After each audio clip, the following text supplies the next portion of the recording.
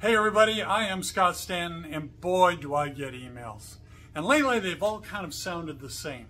Hey Scott, you know, you do a lot of musicians, mob figures, you feature a lot of Hollywood actors and actresses. When are you going to do a philosopher? And if it's not too much to ask, how about a French philosopher?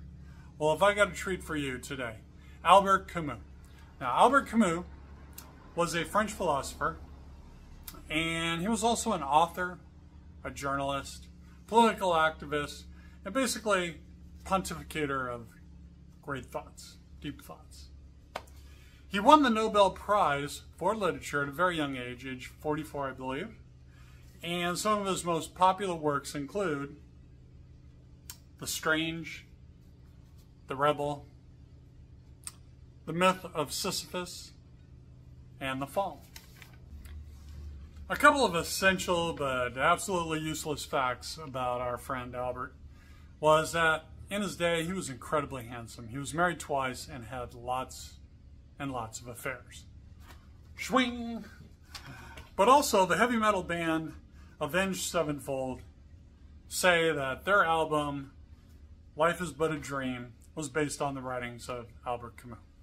So feel free to drop those knowledge bombs at your next cocktail party and see how far that gets you. Okay, sadly, he died 2 years after his Nobel Prize at the age of 46 in an absolutely devastating car accident.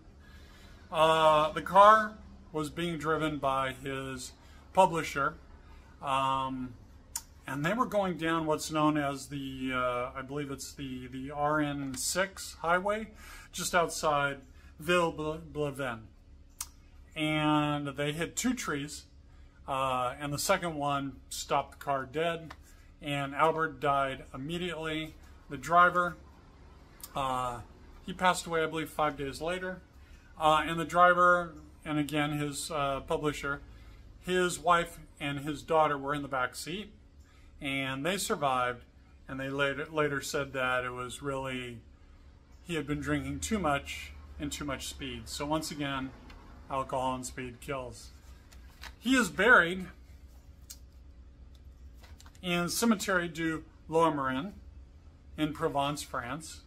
And that's where he lived in his final years.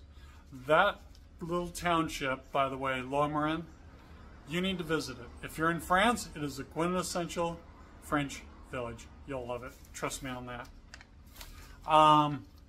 Now, today's video is from friend of the Tombstone tourist, Lourmarin, and it's going to get you right to the grave.